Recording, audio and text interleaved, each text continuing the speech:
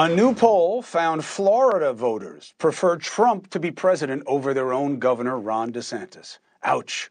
The media playing at the idea that Ron is on the ropes. I think Trumpers are planting these pieces, by the way. So we have the making of a great debate. On Team Trump, former 2016 Trump campaign manager Corey Lewandowski. And on Team DeSantis, Republican political consultant Constantin Querard. And I have to say, I love that Querard is doing this, but it is meaningful that DeSantis doesn't really have his own guys yet. All right, topic number one, which is, do we really believe that DeSantis is on the ropes? Corey Lewandowski, first word to you as to why we should believe what we read.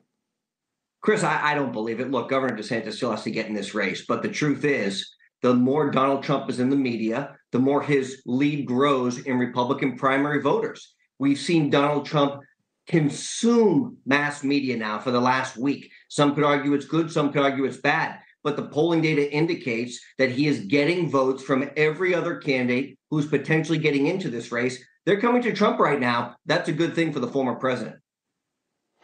I hear, Constantine, from someone in the know from your party, that DeSantis is getting all kinds of PAC pledges for him to run from big name people throwing tens of millions of dollars at his PAC, and that he's definitely getting in. What do you think?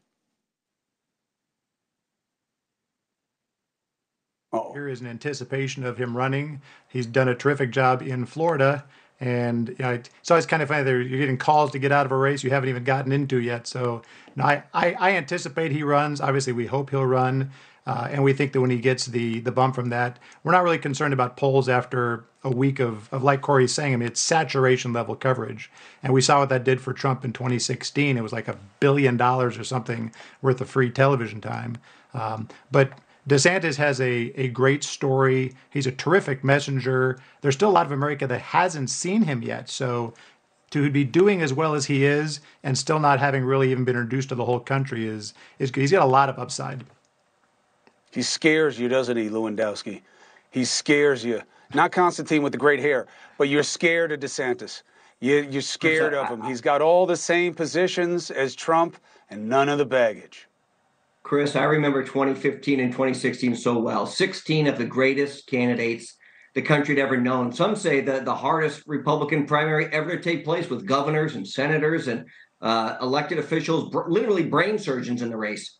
And Donald Trump vanquished them all. When he came down that escalator, the race was over one by one, starting with Governor Gilmore, all the way through John Kasich and ultimately Ted Cruz. They fell by the wayside. When the media said Donald Trump met his match at Marco Rubio, Donald Trump carried the state of Florida in the Republican primary. And I think what you know and what we have seen is that Donald Trump has such a loyal base.